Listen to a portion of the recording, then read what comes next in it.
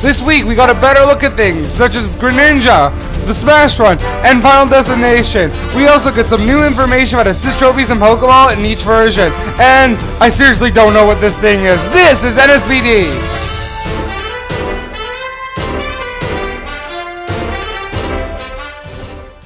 Out of all the information revealed in the Direct, I found Greninja's reveal to be the most interesting as well as the most shocking. I am not going to delve into my opinion of him too much because I do so in the video I'm making covering the Direct, which is still being worked on in case you are wondering. All I will say is he feels like a fresh new Pokemon because instead of focusing on his Pokemon abilities, they are instead using them to go with a more ninja motif, an idea which I am fond of.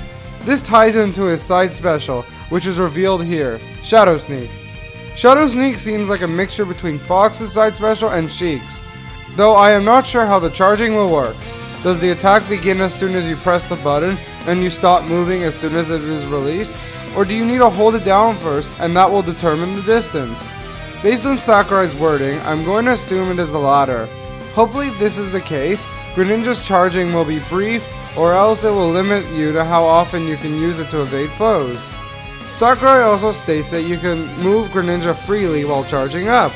I'm curious how that will work, as generally, you will have to be holding the trigger to the side while charging the attack. However, how it could work is all you have to do is tilt the control stick to use the attack, and then you can let it go. Afterwards, the only requirement is to hold down the B button and then access the control stick in order to freely move around. This attack does seem to be incredibly tricky to use, but effective if pulled off successfully, which seems to be the idea around Greninja's concept. What I like about this picture is that it basically confirms something I had been wondering about.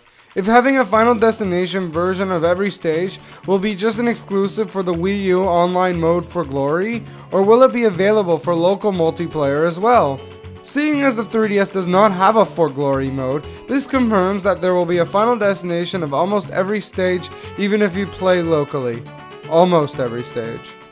I had long suspected that not every stage would have a Final Destination, seeing as there are some stages that are constantly moving and do not have a consistent enough background in order to have a Final Destination version of it.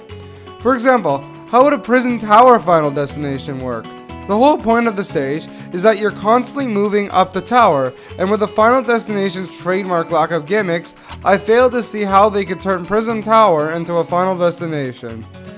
This also confirms something that was incredibly obvious, but I was still wondering anyway.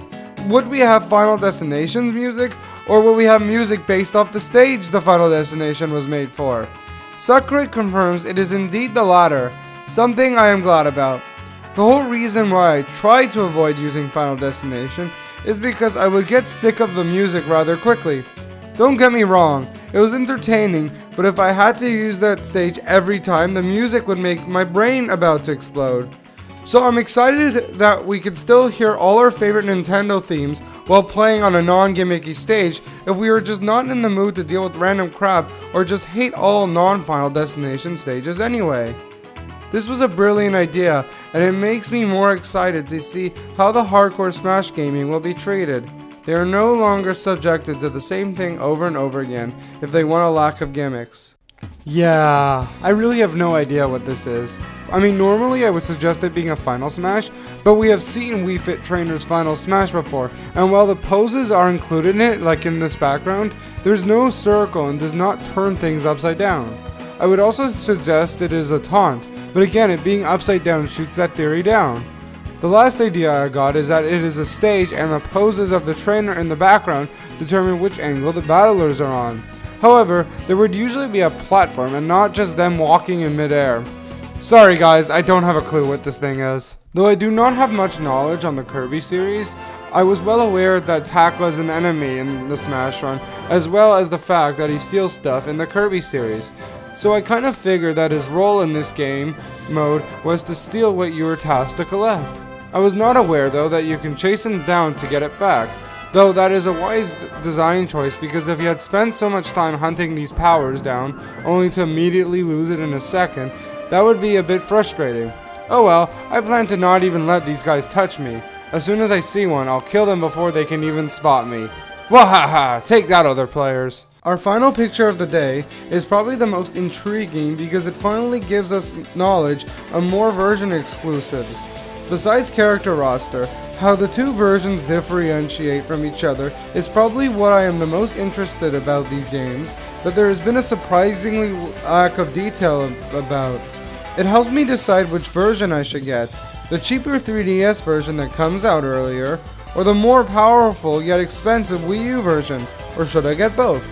Obviously the Wii U version is my priority in purchasing because it is more powerful and Smash Bros is more natural on a television screen as opposed to a tiny handheld.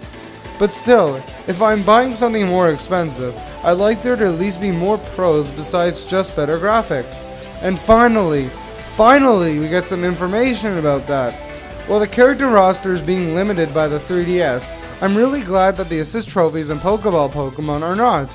I'm assuming they are not cutting down assist trophies and Pokeball Pokemon in the 3DS version because of how many they can handle, but it is probably based on what they can do. The more flashier and dynamic ones will most likely just be on the Wii U version. I mean, it would be just ridiculous to have a bunch of generic and boring Pokeballs and assist trophies without any that feel more exciting, and I am glad the Wii U version is not being tied down by that. As for assist trophies and Pokeballs that will not be in the 3DS version, I am not sure it will be ones that cause big blasts, as the 3DS seems to handle final smashes just fine. Instead, what the 3DS seems to be unable to do is have multiple things on the field at once, which is why Olimar can only have 3 Pikmin and now dedede can only throw Gordos. So probably stuff like the Unknown Swarm from Melee or the Tinkle Assist Trophy in Brawl, both which involve spawning things, will be excluded. Though there aren't too many like that, Sakurai implies that most assists and Pokeballs will be consistent amongst both games.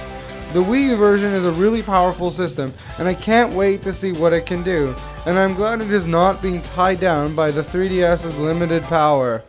Thank you all for watching this week's episode, and don't worry about the direct video, it's still coming. I just did not expect so much information, and that's why it's taking some time. Oh well, I digress. Anyways, tune in and subscribe for more week's coverage of the Smash Bros. Daily Pictures. Thanks and see you next week.